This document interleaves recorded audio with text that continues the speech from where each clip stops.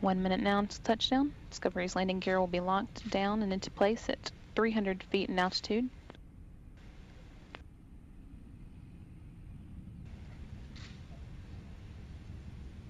It's currently 3,500 feet and traveling at a rate of 370 miles per hour.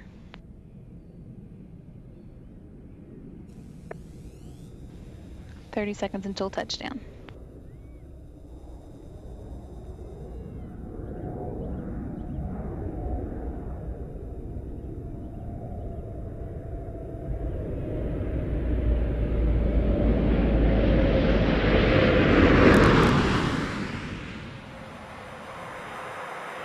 Main gear, landing gear now down and locked.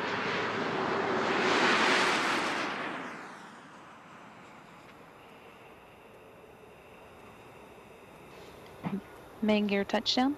Pilot Jim Dutton now deploying the drag chute.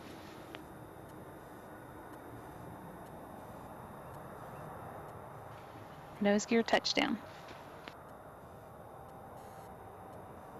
That brings an end to the STS-131 mission, the 131st Space Shuttle flight, and the 33rd to the International Space Station.